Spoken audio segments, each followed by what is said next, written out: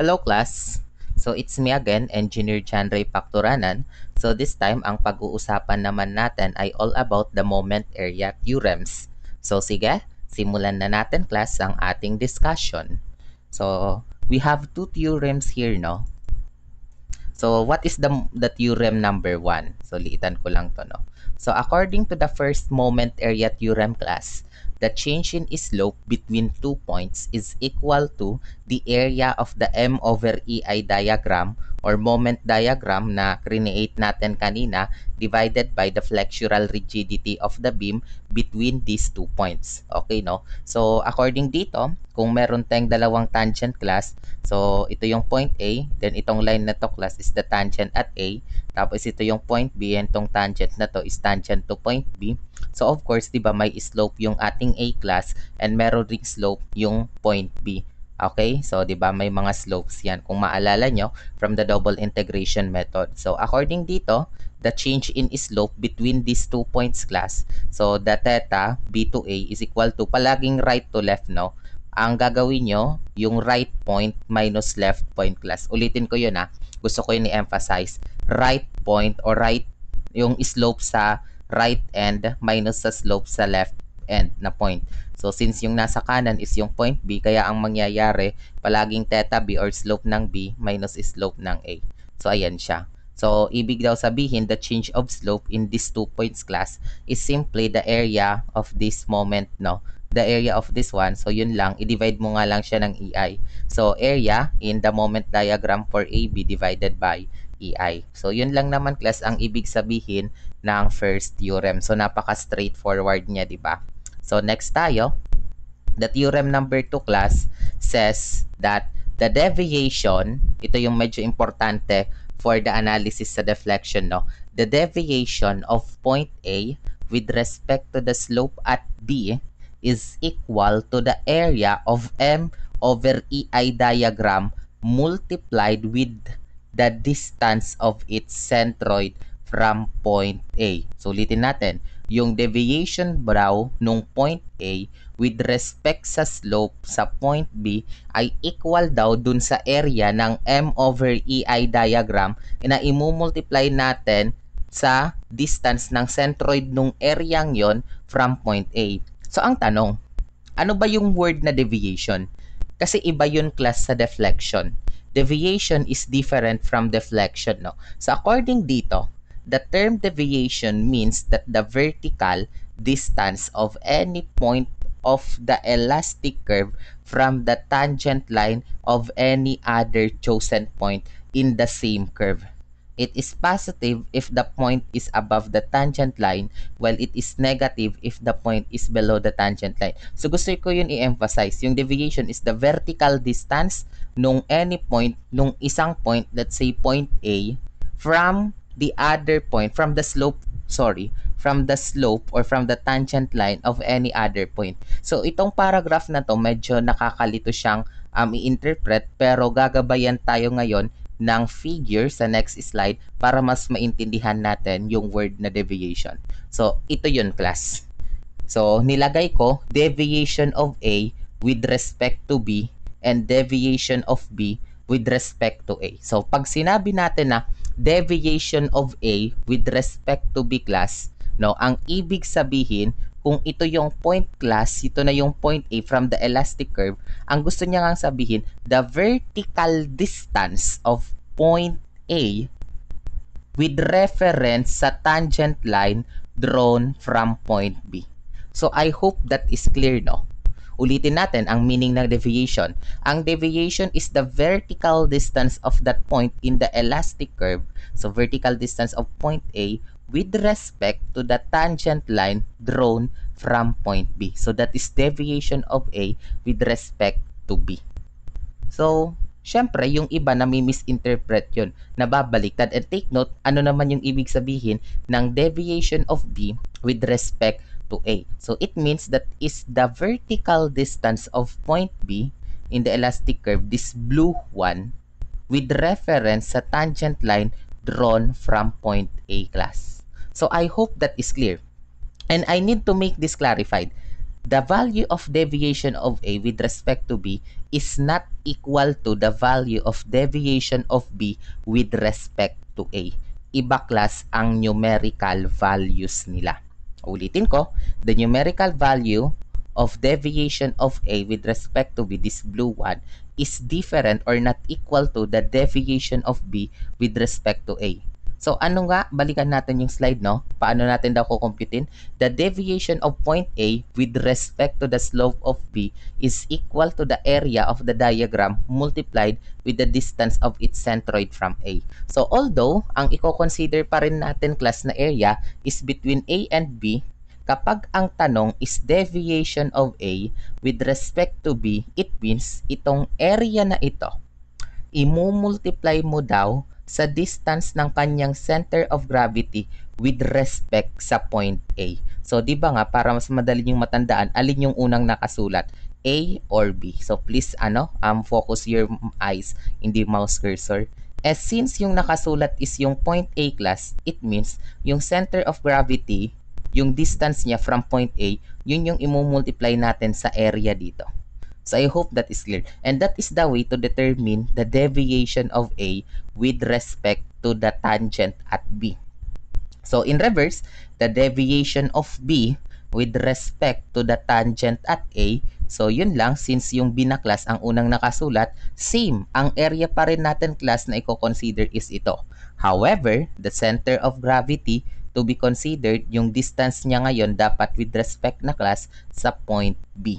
Okay? So, ito yung difference ni deviation of A with respect to B and ni deviation of B with respect to A. However, no, at least alam nyo na kung anong ibig sabihin ng deviation. And uulitin ko, deviation is different from deflection. Kasi, kung titingnan nyo class dito sa ating elastic curve, ito yung dapat yung deflection at A. And ito dapat yung deflection ng B. Diba? So, this red one. Okay? So, gusto ko yun i-clarify for the last time. Deviation is different from deflection. So, I hope that is clear. So, since nagawan na natin ng introduction regarding the two theorems, before tayo mag-solve class ng isang example, re-recall lang natin yung ating geometry regarding sa area and center of gravity class. Kasi, yun na ang gagamitin natin ngayon. Kaya nga ito tinawag na geometric methods kasi gagamitin natin yung mga principles sa geometry. Okay? So, ito yung mga tatandaan yung formulas for area and center of gravity. Okay? So, sige, start natin. So, cheat sheet for the area and centroid of different moment diagrams. Okay? Kapag ang shape ay rectangle, usually, di ba, nakikreate itong rectangle kapag moment, no? Kung maalala nyo last time, doon sa ating moment diagram by parts, ang nakikreate niyang shape ay rectangle. So, yun, degree niya is 0, which is rectangular nga. So, kapag ang na-create na moment diagram ay rectangle, the area of this one is simply L times H. So, madali lang naman yan. And the center of gravity of that one is kalahati nga ng L.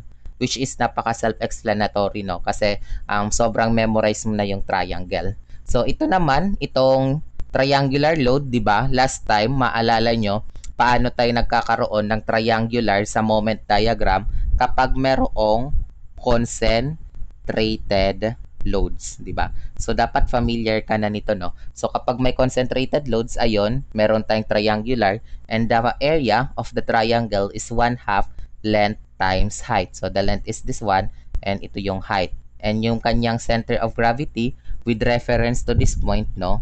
Tatawagin natin to as vertex, no? With respect to the vertex, that is 2/3 ng length. I hope that is clear. And by the way, di ba nga, ang triangular is a first degree curve, di ba? So, kasi linear equation siya. So, I hope that is clear, no? So, pakitandaan itong mga formula. Meron pa tayong i-consider. For the second degree, so this is what? A second degree curve. Usually, di ba, kapag meron tayong uniformly distributed, sulat ko, no? Kapag yung ating ay uniformly distributed, automatic pala ito yung vertex. Automatic, ganito yung nagiging shape class ng ating moment diagram. So, this is what? A spandrel of the parabola. So, this is not a parabola. spandrel lang to o pasobra lang. So kung maalala nyo sa solid geometry, may parabola tayo, di ba? So parabola. Tapos nandito yan. Ito yung area yung kino-consider natin. This is the spandrel class. So yung sobra. I hope that is clear. Okay, so ito yung spandrel of the parabola kasi nga second degree. And its area sa formula natin is 1/3 ng length times height. So this time 1/3 ng length times height siya, and its center of gravity from the vertex is 3/4 ng length. Okay? So for the third degree, this time this is a third degree curve class. So kapag third degree meron tayong triangular load, di ba? So dapat familiar kayo doon.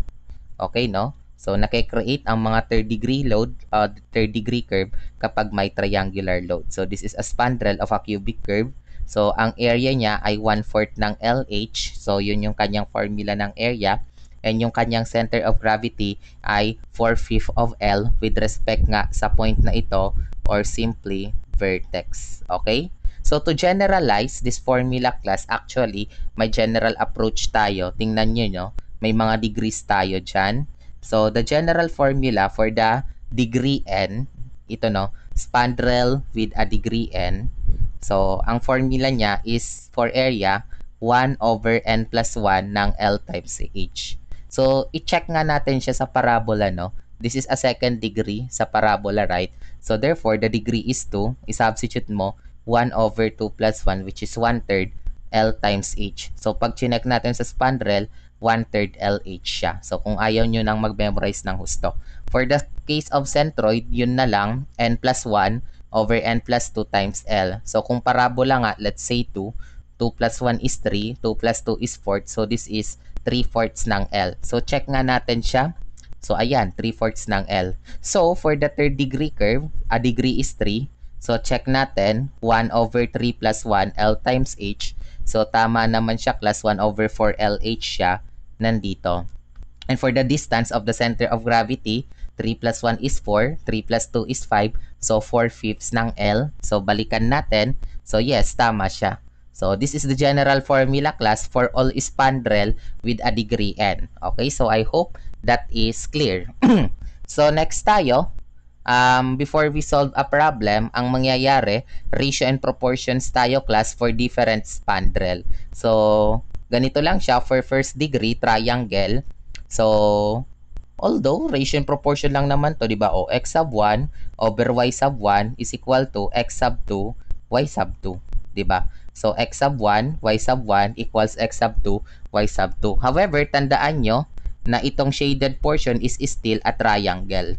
Diba? So, napaka-importante niyan ngayon. So, itong shaded natin is considered pa rin class as a triangle. However, kapag ang degree na ng curve is second degree, parabola, ang mangyayari, magiging x sub 1 squared over y sub 1 is equal to x sub 2 squared over y sub 2. Okay? So, ang tawag nga natin dito, kung maalala nyo sa inyong analytic geometry or surveying, is what? A squared property of parabola. So, SPP.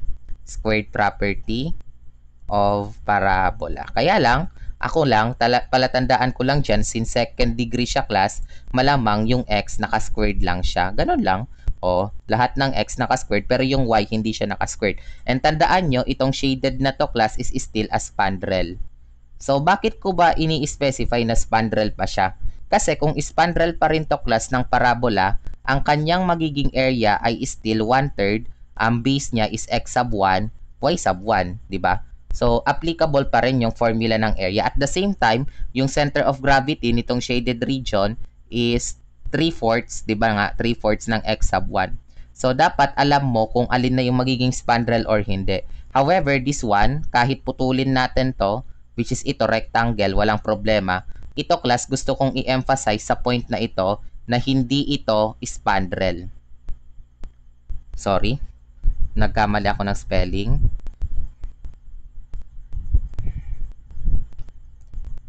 Ulitin ko. Itong specific region na to class, hindi na yan spandrel. Bakit ko ba yan ini-emphasize ngayon sa inyo? Kasi yung iba nagkakamali, akala nila applicable pa yung 1/3 base times height dito. No, this is not a spandrel, and kumbaga, hindi mo siya pwedeng gamitin. Even nga the centroid, hindi siya pwede. So, kapag nag-cut ka ng portion for the purpose of ratio and proportion, ito lang yung magiging span rate kasi nandoon yung vertex niya. Okay? And that is true not just in parabola class. Even in the third degree curve. That is true. So, for the third degree curve, nandito siya class, no? This is ganun lang. As I said earlier, x sub 1 over y sub 1. Kaya lang, since third degree, ang exponent niya na lang ay 3. Okay? So, therefore, this one is still a spandrel. Okay, no? Kaya lang, pag pinutol mo dito, of course, ito rectangle, walang problema. Ito, uulitin ko, hindi na to class as spandrel. Okay, so I hope that is clear for the ratio and proportion. And to generalize ulit for the degree of the curve, o nth degree, di ba? So, ganun lang, may pattern din lang naman siya. X sub 1 raised to n, x sub 2 raised to n. But still, this is what? A spandrel pa rin yan. Okay, no? So, applicable nga ito sa triangles, di ba? Kasi ang triangle class is a first degree. 'Di ba? Kung first degree siya, it means 1 ito. Eh sakang any number raised to the first power is just equal to itself, 'di ba? So, ganun. At least may general formula na tayo for all spandrel. Pero usually class, ang pinaka-complicated lang naman na curve na may encounter nyo dito is just the third degree curve. Hanggang dito lang naman. Bakit? Kasi most likely, triangular loads lang naman ang may encounter mo sa mga beams. Pihira naman dun class ang mga complicated na loading. So, hanggang triangular lang yan. So, hindi ka na mag-expect ng fourth degree curve doon, no, or fifth degree. Kaya lang, to give you a general formula for future reference, maybe sa mathematics or other subjects, ito na. Okay, so I hope, no, naintindihan nyo itong ating discussion for the moment area theorem. So, i-apply natin, class, yung natutunan natin dito sa video ito at the same time, yung pag-compute ng area at ng centroid para sa example number 4 na ipe-play after nito. So, please watch that and I hope nga for this lesson may natutunan kayo sa akin. So, thank you so much and ingat na lang sa lahat.